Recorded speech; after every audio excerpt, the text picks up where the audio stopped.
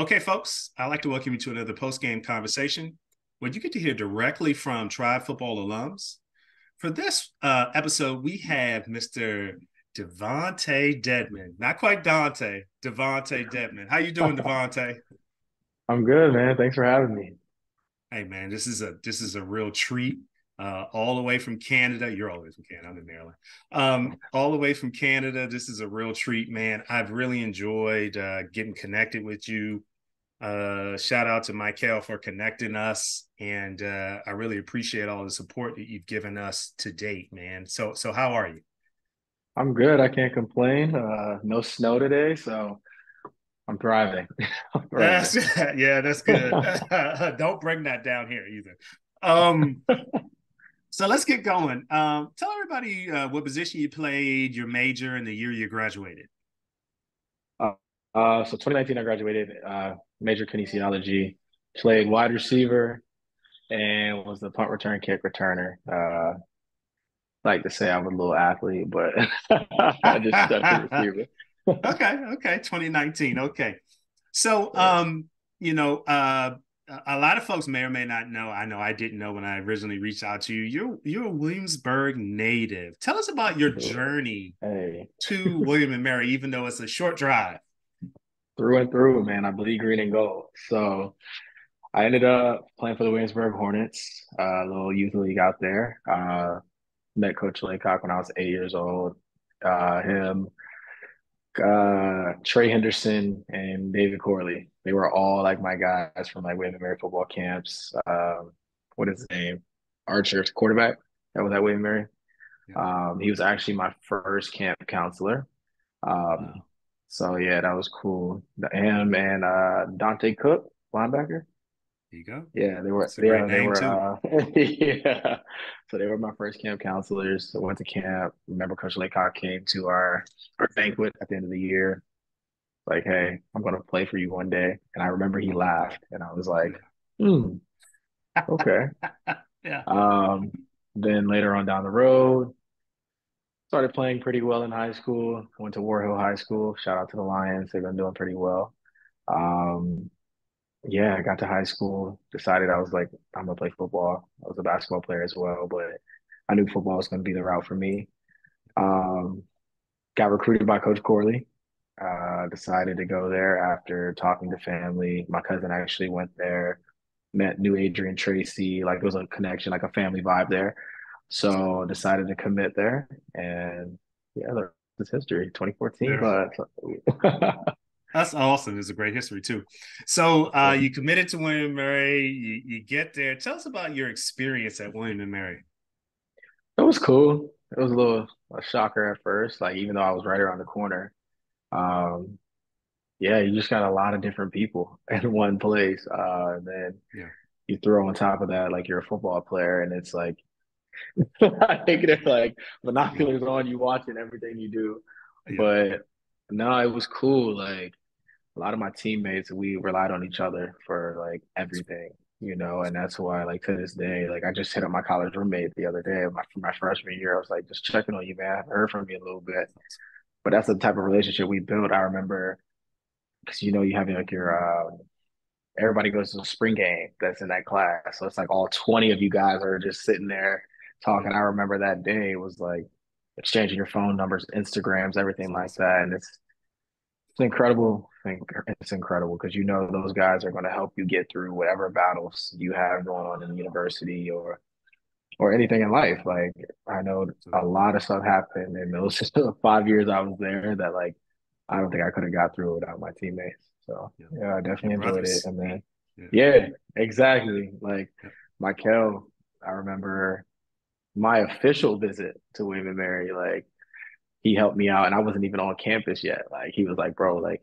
I got you no matter what you need. Like call me, gave me a ride home, like everything. Wow. So he's Wow. been my brother since legit day one. That's awesome, man. That's awesome. Okay, so you played that last game. You hung up those cleats, at Oh least at William man. and Mary. Tell us about your journey from. Yeah. Tell us about your journey from William and Mary to where you are now. So after that last game, I remember I broke Mike Tomlin's record, so I felt a little, felt good about myself. That's Uh, awesome. trained really hard that off season, getting prepared for the combine and pro day and stuff like that. Um, thought I did pretty well. Agent thought I had a shot. So we had a little draft, little party for like just family, like the close This is knit for the group. NFL, right? Yeah, for the NFL. Right. So Sure. I'm sitting there with my family, like uncles, cousins, everybody, like just excited, like this moment doesn't Absolutely. really a lot of people don't go through it. So it's like I get drafted, I get drafted. If I don't, I don't. I'm still around the people that I love. But for Sure. me in my head, it was draft or bust. Like Yeah. that was it. I remember we getting close to the end of the draft, and it was a heavy class that year. And I just walk outside. It was like maybe like 20 picks left, and I'm just outside, like, forget it. Like, I'm not even worried about it. Yeah.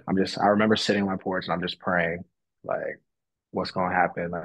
Obviously, like, I can only control what I can control. So it's like, what's next, So I'm just thinking about all that. And I remember my dad, I didn't even hear him. That was like how locked in I was. He just grabs me from behind and like picks me up like I'm a little kid, like under my Yeah. arms, picks me up, turns me around and just hugs me. And I'm like, "What's up?" And he's like, "Just know I'm proud of you no matter what." And then Absolutely. like a baby just Yeah. just The runs down. emotions. I'm just like, Yeah. yeah. And then I remember crying to him. I said, "Dad, like, what's next? I don't know what's next." Yeah. And weeks go by. I'm thinking that I get a call on like a Thursday or Friday night, and it's from the Washington. At that time, they were the Redskins. So I get a call. I'm like, okay, like they're like, we want to bring you in, and I'm like, all right, like I'm excited. Like I There it legit is. ran upstairs, packed my Yeah. bags, like I'm ready.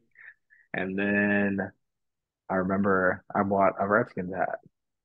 And I was like, I've never been a Redskins fan, never been a Commanders fan, never in my life. We'll forgive you for that. We'll forgive you. Yeah. So I ended up buying that, and maybe I remember I was riding down the street, right right near Confusion Corner. I turned that corner right there going down Paul's by College Deli. I get a call from my agent and he's like, "Hey, they decided to go a different route on a Sunday." And I'm like, wait, what? Yeah. Like they Yeah. just, With my hat. Yeah. yeah. So I'm like, Yeah. I remember, man, as soon as I got off the phone, I took the hat and threw it in the bag. I was like, Oh gosh. like I was Yeah. so upset. And yeah, like 2 days later, I'm just in the gym working out, just trying to like just stay locked in. And a week later, I get a call with my boy Corey Parker. We had just went out to dinner. We were at his house and we're sitting on the couch, and I get a call from like some 613 area code, and I'm like, spam, Yeah. Yeah. decline, Yeah. like Yeah. twice. Yeah. Then I get a call from Winston October, who was my receiver coach. I actually went to Richmond and played in the CFL, and like we grew really close while he was at William and Mary. He's like, "Yo, answer the phone, answer the phone." I'm like, "All right, answer the phone." He's like, "Yeah, we want to bring you in. We want to see what you got." And I'm like, "Who is this?" Like 613 area code. Yeah. Right. So it ended up being the GM of the Ottawa Redblacks, Marcel, and like that moment, like sitting there on the couch next to him, like I broke out in a sweat because I was like, It's whoa, unreal. like Yeah. what's going on? And then I remember the end of the phone call. He's like, wait, wait, wait, wait. I was like, what's up? He's like, do you have a passport? And I'm like, no, I actually don't. Like I never had a passport up to that point. Right. So that was on a Sunday. So that Monday we had to it's a whole situation with my agent where it was like, yo, if you want your passport expedited, you have to book a hotel here and make sure you can cancel it and get your money back and all that stuff. So my dad drove me to DC that morning and got my passport expedited. That Wednesday, caught the flight from Richmond. I remember I cried like because I didn't know. They told me to pack for 2 weeks. So in my head, 2 weeks, I'm a camp body. Like that's all I was thinking. Yeah. And then I get there that night and I meet a whole bunch of guys that like played in the CAA. So I'm like, oh, these were dogs when I played. You know what I mean? Like I played against you. I know you can play the game. Yeah. Yeah. So I ended up going to training camp. My first touch in the league. I cribbed it, took it 100 yards on kick return, That's crazy. and yeah, ended up tearing my hamstring the second preseason game. So they call him the Grim Reaper, walking around. Got your playbook? Got your playbook? Getting people out the way. And I made it to the last, like the walking into the meeting, man. Like just imagine opening the door, the GM's right there, and I'm like, he's Yeah. like, hey, come here. And I'm like, oh Ah, man. yeah, So yeah, yeah, yeah. yeah, they ended up sending me home. I started working out with Metro Man for like 6, 7 weeks, and then a returner that they had here actually made a mistake in one game, and I had been healthy the week before, so I'm like hitting him up like, hey, I'm healthy. I'm ready when y'all need me. Ready when y'all need me. Right. I'm like, okay, okay. So then the following week he made a mistake and it like cost him the game. And I remember that next morning, 6 a.m. Sunday, he's like, hey, we need you on a flight here at your flight's gonna leave Richmond at 12. I'm like, huh? Okay. All So right, yeah. So packed my bags again. I said bye to all my friends. I legit spent like 35 minutes with my friends. We went out to dinner. Yeah, Well, brunch at that time. Went out yeah, to brunch, sure. skated to Richmond, and haven't left since. Oh, Haven't left wow, since, man. man. Yeah, Wow, I'm telling wow, you. wow.